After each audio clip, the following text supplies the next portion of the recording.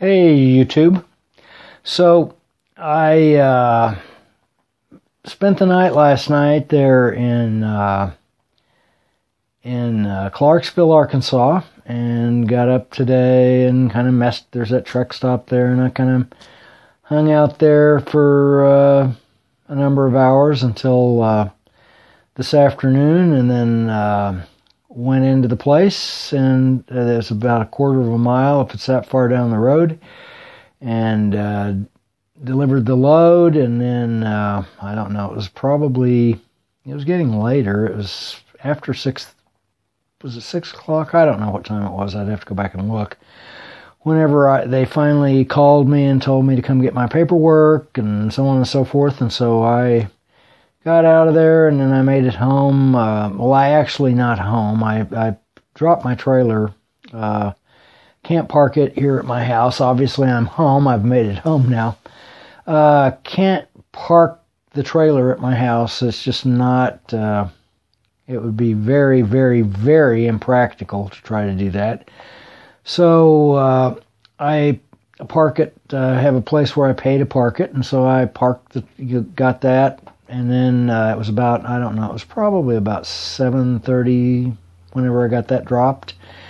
And so there's a Mexican restaurant in town, and so I went right by, and so it was 7:30, it was still open, and so I went in there and filled up on what's called a California burrito, and it's quite good, very, very good Mexican food. And so now I'm home. So I'm going to be home, go back to work next Friday. So I'm going to be home 5 days, and it's always good to take time off of work. And as I've said many times in my audio podcast, I've at least in my own case, I found that if I stay out about 3 to 3.5 weeks at a time, and whenever I do come home, either come home if I can, and there's exceptions to it, but at beginning of the month, end of the month, and then take about 5 days off. Sometimes I'll just take 4 days off, but usually I take 5 complete days off. And then I go back to work, and by the time I take about 5 days off, I'm kind of ready to go back to work. I can actually look forward to going back to work, as opposed to looking at it as some sort of a drudgery. If I stay out longer than about 3 to 3.5 weeks, then I begin to run the risk of starting to feel burned out and kind of not wanting to do the job, and feeling kind of tired, and so on and so forth. So if the mix for me that seems to work the best is about 3 to 3.5 weeks out, and then about 5 days off, and so on and so forth. And that kind of rotation seems to work pretty well. And in that way, I don't get too bored, because if I sat at home too long, I know I would get very bored with it. And why waste your time? You think you got leisure time or whatever. Well, there is a point of boredom that I get to after a number of days, but about 5 days is good, and then I'm ready to just really ready to go back to work, and kind of at that point sort of look forward to it, and I don't perceive it as a real drudgery. Most of the time, I kind of look at my job as something I want to do. It's something. It is work, but it's not. It's something that I really look forward to doing.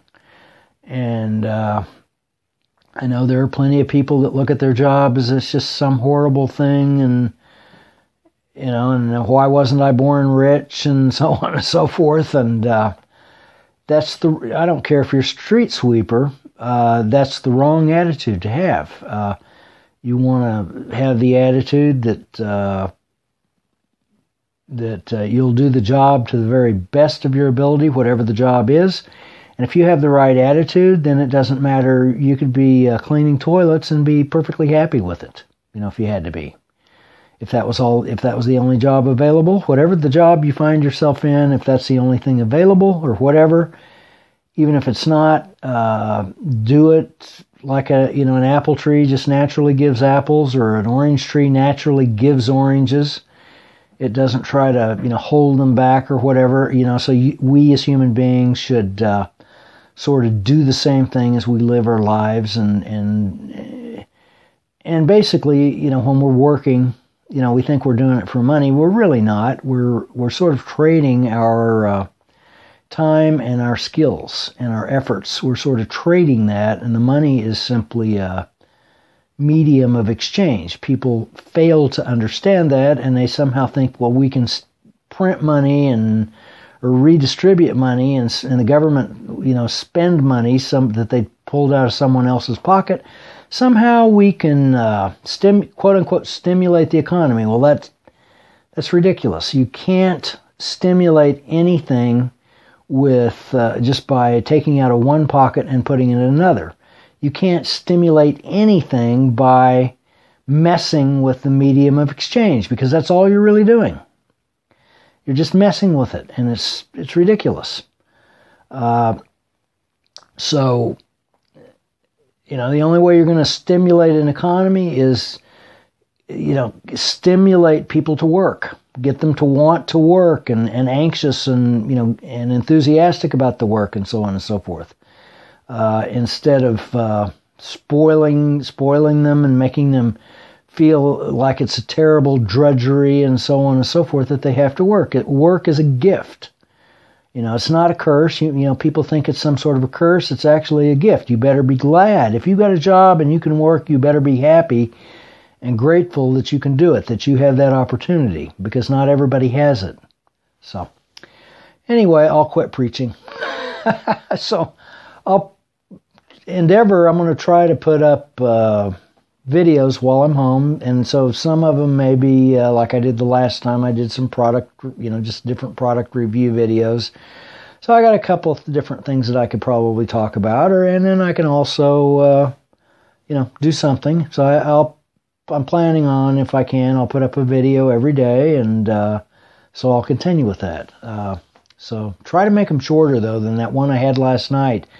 I was beginning to wonder if it was ever if it would upload, but it did. I was kind of shocked when I woke up this morning and I found that it had actually uploaded. It's 27 minutes long, and that was quite lengthy. That was quite large. That was like a 2.5 gigabyte file to push up through mobile internet, and it went, but it took it a while. So anyhow, from home, I'll catch you later.